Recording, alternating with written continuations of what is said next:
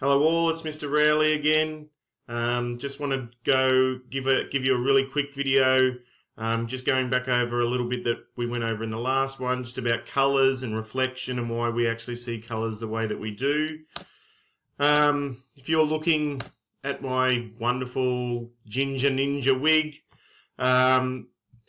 you're seeing it as ginger or orange because of the wavelengths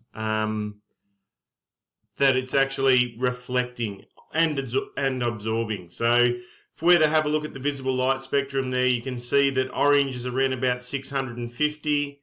All right, and what we mean by that is 650 nanometers. So the color orange is anywhere between sort of 590, 650, 670 nanometers, depending on its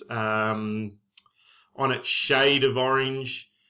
And all that means is it is reflecting those colours. All right, so in between that, if this is 650 nanometer colour, all that's happening is this is actually reflecting that wavelength, but it's actually absorbing other wavelengths or other energies. Remembering that, you know, our light is actually an energy. So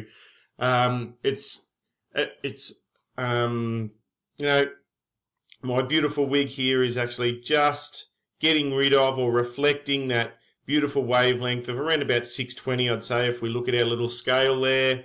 But it's absorbing the rest of the energy. So the rest of the light energy it's actually absorbing, but it's that one that's actually reflecting. And of course, that's why we see the colours that we see. I'm not going to go into reflection on this one. I just wanted to do a quick recap on the colour and why we see it. It was a bit rushed towards the end of the last video, so the reason you see any colour you see, or the wall that you're staring at, or whatever it is because of the wavelength of light, or could we even say wavelength of electromagnetic energy that an object is reflecting, and the rest of the wavelengths it's absorbing. So remembering any colour that you see is to do with that. So just a real quick one to go over that, because that was a really hard concept and I did rush it on the last one.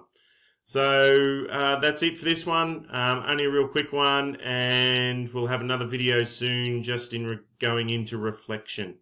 Alright, see you later.